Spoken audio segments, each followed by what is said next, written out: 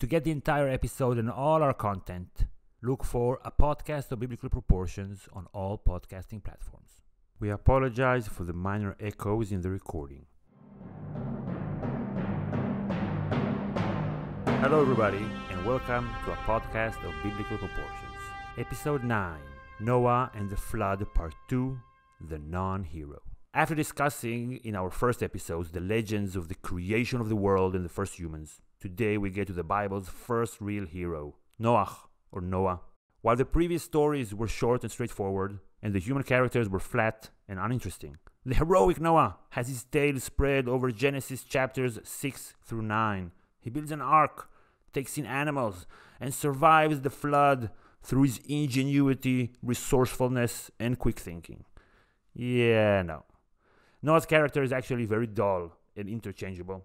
He does nothing but obey every order he gets without even a yes, God. And then he gets drunk and exposes his genitals in front of his children. Haha, classic Noah. But there's a whole lot to unpack in this story. The slow building suspense, Noah's loneliness in the ark, and the two deities who both decided to exterminate humanity. The same two gods we've grown to know and love, Elohim and Yahweh, stitched together into one narrative. They drive the story forward and repeatedly go over their annihilation plans as if they are reveling in the carnage they left underwater. In our first episode about Noah, we discussed the historical, geographical, and cultural context of the Bible's flood story and its hero. In this episode, we'll discuss the themes and hidden gems in the story. Hi, Omri. Hi, Gil. Before we start, we want to give a massive shout out to Michelle Collins, the first member of the show that we never even mentioned that we have a membership plan, and she just got onto our site, podcastofbiblicalproportions.com, and just did everything by herself, and we didn't even ask. That's awesome. Thank you, Michelle. So Noah. The flood itself, as we talked in the last episode, it's a well-known story. It's a well-known myth that some say has some real memory to it, like a real event from history memory to it. You need that some kind of a preface or a prelude or prologue or whatever. And the prologue is unrelated completely to the grand narrative of the Bible. You have giants there, Nephilim. You have son of gods, like some kind of celestial beings. Other interpretation much later attribute to them like angelic forces or angels or some kind of a superhuman beings, but it's like son of God in the context, son of gods, because the name here is Elohim and not Yahweh. They're sons of Elohim. So you have like a prehistory conception that the rules that apply now to your day-to-day life, your average mortality rate is like 60 years old, 70 years old if you're lucky. So back then people lived until 1,000 years. Now you have regular people doing day-to-day stuff, but back then you had sons of gods and Nephilim and giants who roamed the earth.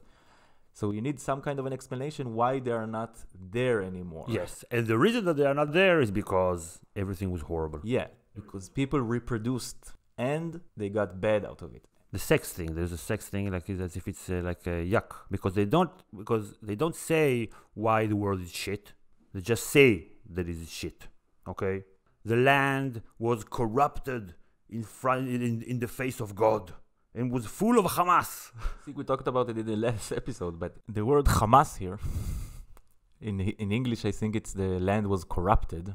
The word Hamas is also a name of a terrorist slash whatever you want to call it group that controls the Gaza Strip. It's also a word that describes pillaging. And taking by force. Yeah, exactly. So the memory of the destruction of the Bronze Age that we talked about it in the last episode is very vivid here by the use of the word Hamas. Because it's not only people were evildoers to their neighbors. It's a word that describes some kind of the feeling that you get from that word is some kind of an organized, disorganized groups that just pillage and rape and steal.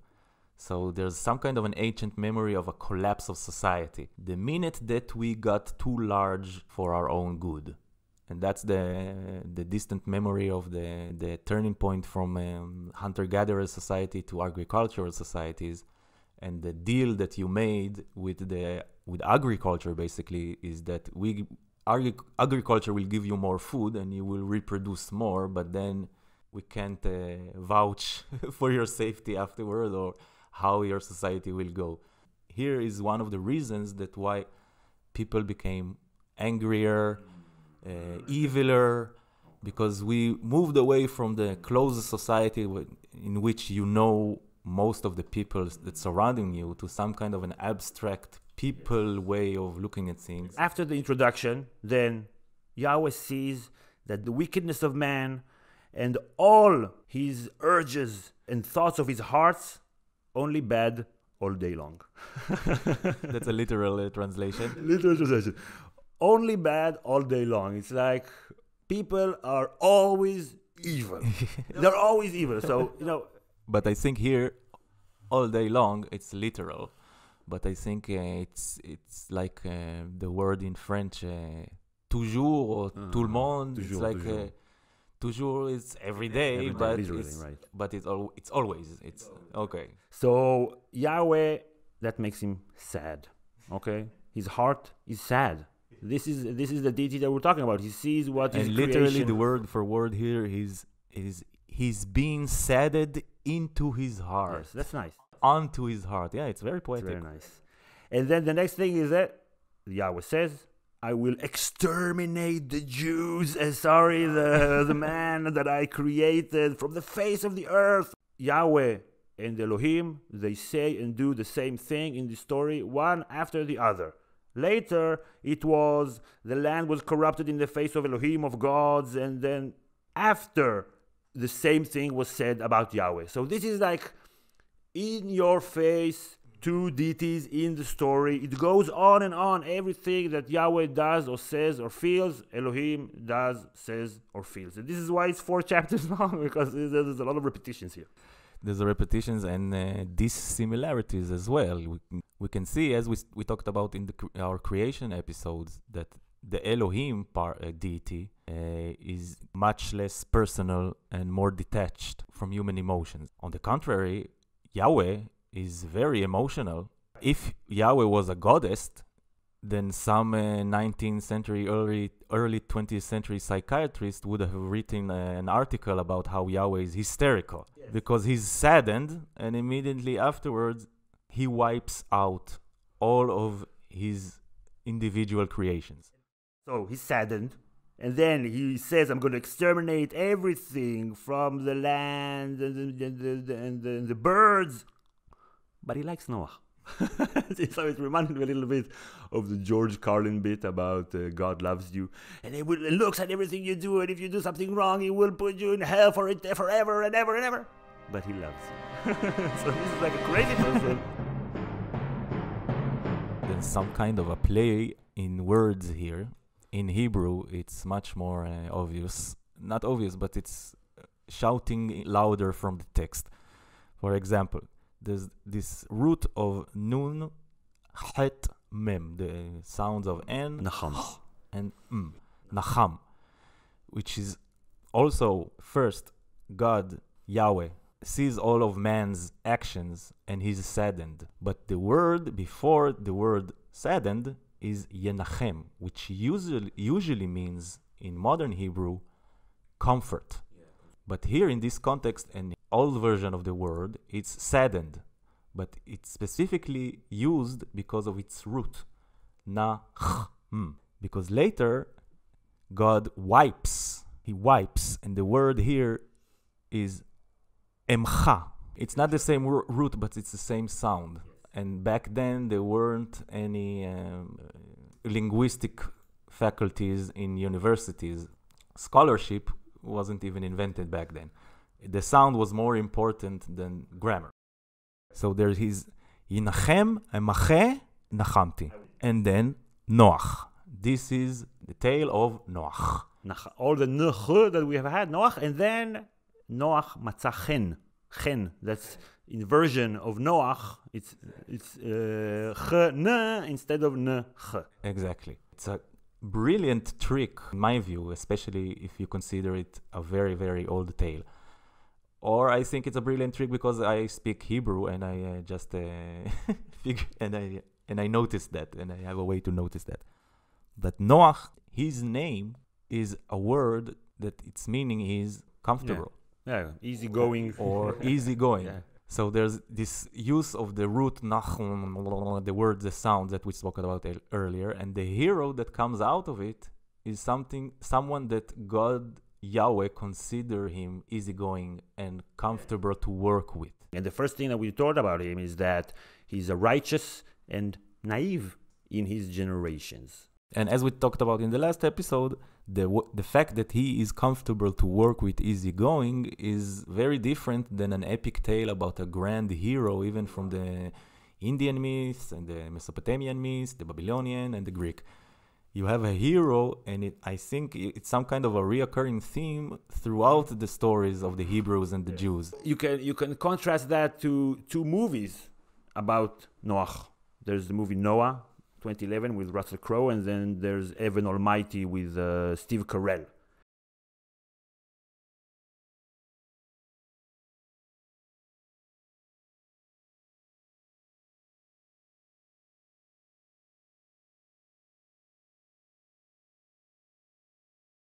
You can't make a movie about Noach the way that it was written, because, as you said, it's not a character. Yeah, you will need a team of Hollywood savvy writers to fill in all the blanks In between. and to create his character, basically. It's very apparent with Evan Almighty, also with Noach, there's like the hero's journey. They put that into this character, like he refuses the call at first for adventure. Or in the case of Evan Almighty, he refuses almost all the way through. This is not Noach. They are the two bosses that he has, Yahweh and Elohim. They macromanage the shit out of everything. They tell him exactly how to build his ark, the dimensions, everything. They might as well do it themselves. A point about the two gods, for us it's obvious because we are into it, but for the listener and reader of that time and later on, it wasn't that obvious that it's two deities. If you take as a fact that people wrote it, and if you listen to scholars and read for yourself, then you will see the two traditions and two peoples that had different stories and how it's a clear editing job here. But for the listener and reader, it's still the same God. I'm not sure I agree with you. That at the time, the editing was done, it was done for a reason, because this was their God, this was their God. But it's actually the same God. It's like in Hindu, God is one. It's a process. It's a political process. I don't think that the people who worshipped Elohim and the people who worshipped Yahweh lived to hear this tale, the complete tale. Elohim appears in a tale that was told many times, and the tale that Yahweh appears was told many times by different people. The moment that they got the entire story together, stitch it in a very crude editing job, I think there wasn't a person alive that remembered Elohim, maybe. That's only my opinion. Again, we're not scholars. Not biblical scholars. Okay, but without being a biblical scholar, you mentioned one difference between them. Yahweh is saddened and Elohim is more dispassionate. So Yahweh, he's the one who says that the nature of man is evil from his youth. This is something very emotional. Elohim doesn't say that. It's like again, it goes to the fact that he was saddened, and he's the one, when there's a covenant at the end, he's the one that Noach builds a shrine for. Exactly. Doesn't build a shrine for Elohim. Elohim, that's the amorphous God. Or maybe that the people who worshipped Elohim no longer have shrines. They got destroyed. That's something that I don't know if we mentioned that, but there's two people here every time. One of those people was destroyed 150 years before scholars think one of the first editions of the Torah was created. Yes, the Torah, the first five books of the Old Testament, somewhere in the 7th century BCE, it was formed in the kingdom of Judea. And it was 150 years after the kingdom of Israel, in which the Canaanite gods and the Canaanite pantheon was much more relevant and much more prominent. And the culture also. And the culture, because they were Norse, they were closer to the Canaanites and the Arameans and the Assyrians. Philistines and everybody. No, not Philistines, Phoenicians. Phoenicians and everybody, yeah. They got destroyed in the 8th century BCE. Destroyed, completely destroyed. And they moved, all of them moved. A lot of them migrated south, especially the elite, because the elite, they are always in danger when you have regime change. And they probably are more familiar with the story than the average Shmuel. average Joe, Yosef. Average Yosef. Okay, so. To get the entire episode and all our content, look for A Podcast of Biblical Proportions on all podcasting platforms.